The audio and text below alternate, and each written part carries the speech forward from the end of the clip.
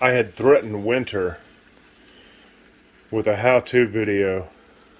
Not a how-to video, because she knows how, but just my process of cooking a turkey on Thanksgiving.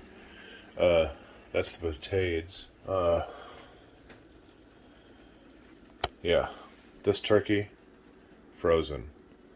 Have been cooking it since like 11:30 this morning. It is now 7:45 at night.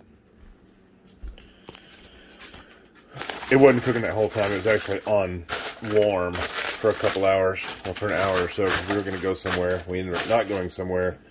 You can cook a frozen turkey. It is safe. According to the USDA, it just takes longer, so we're just running temp, and we're now finally probably about an hour away. Yeah, now probably about an hour away. Could be as little as 30 minutes. Basically, my trick for doing a turkey, whether you're doing stuffing or whatever, is just rub it down with salt and pepper. Any other spices you may be interested in applying. I used a little basil and a little bit of onion powder and a tiny bit of garlic. And I think that's it. And then I put a whole stick of butter inside, chopped up into one tablespoon. How you doings? And then I just baste the outside with butter every 30 minutes. That's my go-to, is baste the turkey every 30 minutes.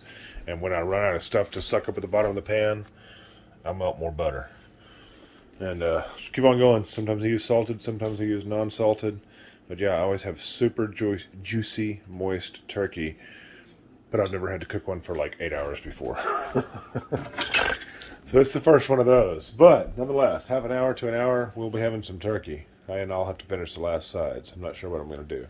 Got some deviled eggs that the old lady made. Got the potatoes that are delicious, but I'll probably have to rehydrate a little bit because they've been sitting there on low for 6 hours. Yeah, and then I'll do a couple other sides. Meanwhile, the old lady's straight passed out.